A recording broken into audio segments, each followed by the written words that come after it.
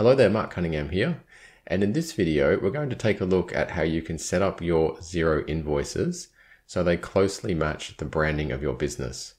And that will include adding a logo as well as some instructions on how to pay you.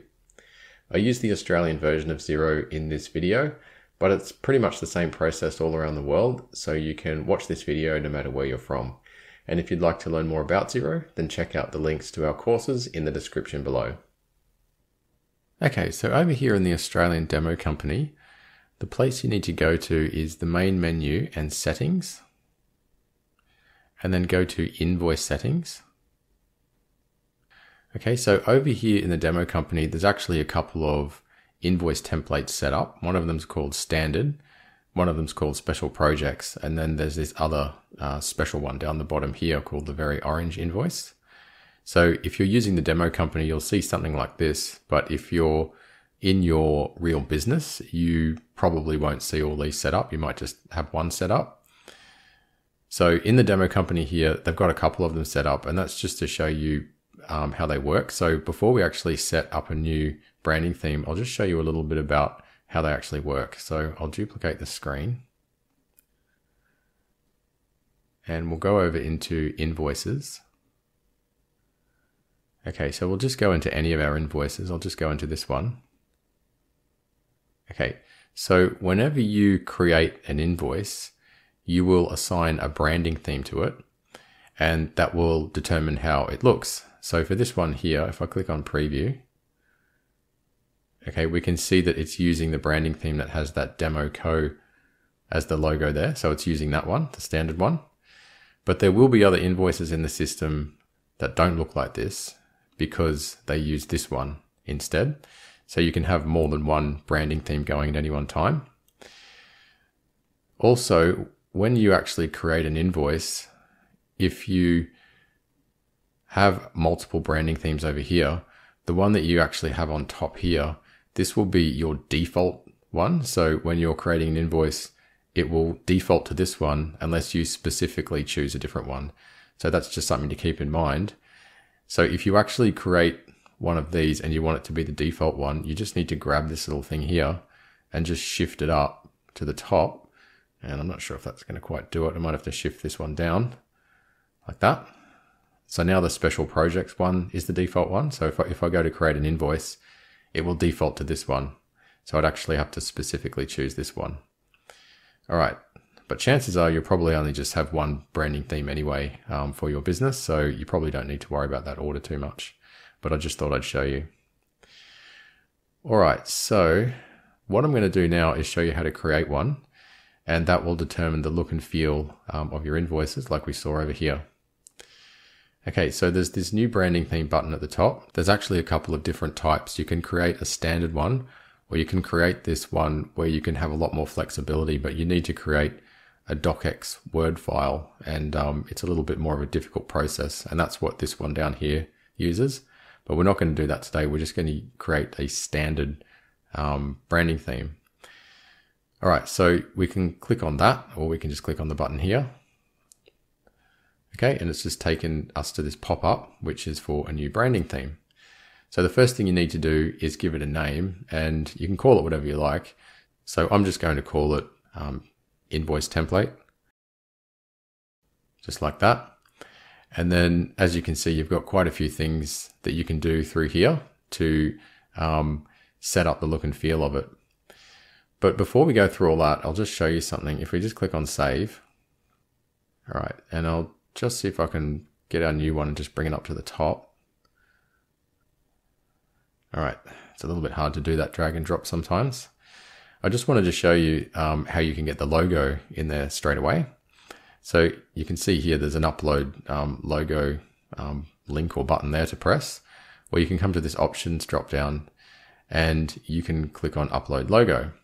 If you do upload a logo, you can actually replace it so it's not in there permanently. So this one, for example, you can see it's got change logo. So don't worry if you upload one and then you want to change it later. So let's just upload it. I'll just click on this.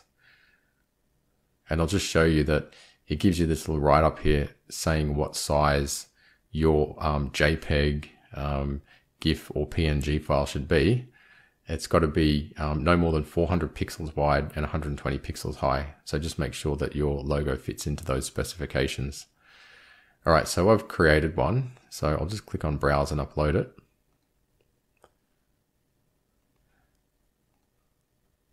Okay, so there it is there.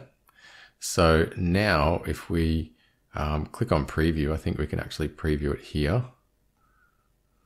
You can see there that we've got our logo at the top. Okay, so you can put that in first or you can put it in last if you like. You don't have to do it first like I did. I just thought I'd show you that right away. All right, so let's go in and edit it now. So we've already created it. So now we can just come over here and click on edit. All right, and we just get back to that same screen that I opened before. So we've already named it. So the next thing you can do is choose whether you want A4 or US letter. And then down here, you've got some margins that you can play with as well. And you can do it in centimeters or inches. I'm just going to leave that all the way it is. You've also got the choice of a couple of different fonts. There's not a whole lot of them there, but there's a few pretty good standard ones there. And then you've got your font size as well. So the next thing you've got down here is the titles of your invoice. So you've got the draft, approved, overdue invoices there. And that's when you actually go and create an invoice. I'll just see if I can hit preview here. Yeah, you see how that says tax invoice at the top. So that's coming from here. So that would be an approved invoice. It's probably not overdue yet, but that's what happens. So if you create an invoice and it's just a draft and it's saved here in Xero and you go to preview it, it will say draft invoice at the top. So I might actually go and find one. We go into drafts and we'll get that one and preview. And there it is at the top, draft invoice. And you can see, because I've got that new template at the top now, it's kind of defaulted to that one as well, which is something to watch out for. All right, so if it's in draft status, it'll say that at the top. If it's approved, it'll say tax invoice. If it's overdue, it'll say tax invoice. But you can change this. So if it's overdue, you might actually want to type the word overdue in there like this. So when it's overdue and you send it to the client again, it will say overdue at the top. Similarly, if you're creating credit notes, that's just the title at the top. If you're sending out statements for invoices that are due, it'll say statement at the top. You've also got the same thing here for purchase orders, whether they're drafts or whatever. You've got the same thing for quotes. You've got the same thing for remittance advice, and you've got the same thing for receipt. So these are all just headings. And if you want to change them, you can go ahead and change them here just for your various documents there that you send to your customers. All right, so then down here, you've got a bunch of choices as to what you actually want to show. So if you tick on show tax number, for example, if I go back over here, I'll see if this one's actually got it. So in Australia, that's the ABN. So it's just showing the ABN there. And then it's all pretty straightforward. So you've got things like column headings, item codes, unit price and quantity. So you can see that's all over here, quantity, unit price. It's got item code is unticked, so there's no item codes here. And then you've also got the tax column, registered address, you've got the logo that we uploaded, and you've got some options there for things like discounts, contact account number, etc. So you can play around with all that based on what information you want to show up on your invoices. All right, you've also got some tax settings here on how you want to show your tax subtotals. And then you've also got currency conversion over here. So if you're using multiple currencies, you've got a couple of little options there that you can play with as well. So down here, you've got these payment services. You've got credit card, PayPal, and bank payments. So this is the demo company. It doesn't have everything set up, but for this one here, if you actually set up so that your customers could click on a button when you email them the invoice and pay directly via Stripe. So if you've got Stripe and you set up Stripe in Xero and you want them to pay with their credit cards directly into your Stripe account, you can set that up in Xero and then you'll have the option to choose it here. And if you do, it will show up on their invoices. Same thing with PayPal. So here in the demo company, they've got a couple of weird looking fake PayPal accounts set up. I don't know why they've got two. But if you've got a PayPal account for your business, you can do the same thing here. Set it up as a payment service, and then hook it up here, and your customers will be able to pay you directly via PayPal. And there's the same thing here for bank payments as well. So that's something that you can look into if you want your customers to be able to pay you quite easily. All right, so down here we've also got the terms and payment advice, and then you've got these terms for quotes as well. So this is just for quotes, not for invoices down here, and this is for invoices and statements. So if I come back over here, I don't think this has actually got anything in there. I'll go back, find another invoice.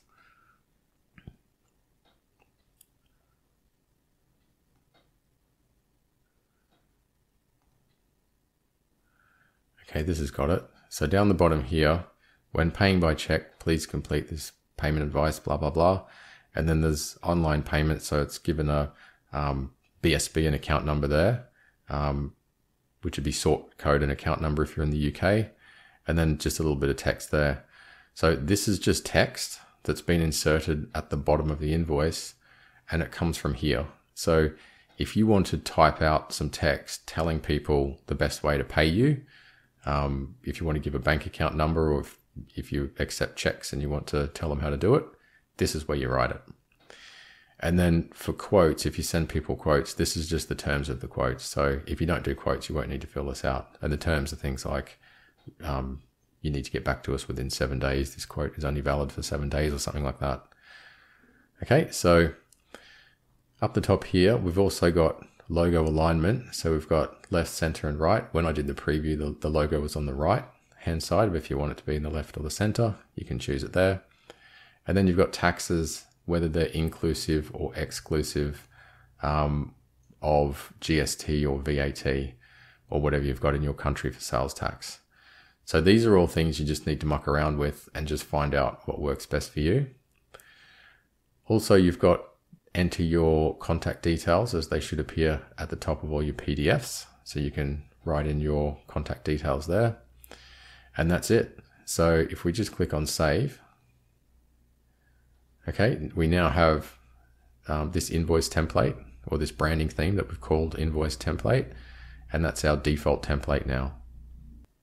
Okay, so like we saw before, you've got some options down here. You can go back in and edit it. You can copy it to a new one. You can change the logo. You can delete it if you don't want it anymore. You can preview it here, or you can just remove the logo. So there's a few things to do there. I'll also just show you, if I go back into edit, this section here with the payment services for PayPal and Stripe, etc. If you want to set that up, you go here to payment services. Okay, so you can go down here and you can set up Stripe, for example, to do the bit with the credit cards, and you can set up PayPal, and you can set up other things as well. So I'm not doing that here because I've got different videos on that, so you can have a look for my different videos. And once you've got them set up here, like I showed you, then they flow through to here, and you can just choose them here. Okay, so that's how you set it up. So what I'll do, I'll go back over to invoices, and we'll get out of that and go back to invoices, and we'll just click on new invoice. Okay, so you can go ahead and create an invoice, and I'm just showing you here where you choose your branding theme is right here. And you can see we've got invoice template, which is the one we just set up. And then you've got the other ones down here, and you can see they're all in the same order actually as what we had on the other page. So it defaults to invoice template because that's the one that we've got on top. If we click on that and hit preview, there's obviously not much in it, but you can see how that's come up with the logo there. Okay, and that's how you do it. And it's the same sort of thing. If I go back and we go into quotes and we go new quote, and you can see there's branding themes here as well, and you can choose the branding theme there and just preview it and everything like we saw before. Okay, so that's how you can put your own branding on your invoices and a few other documents in Xero.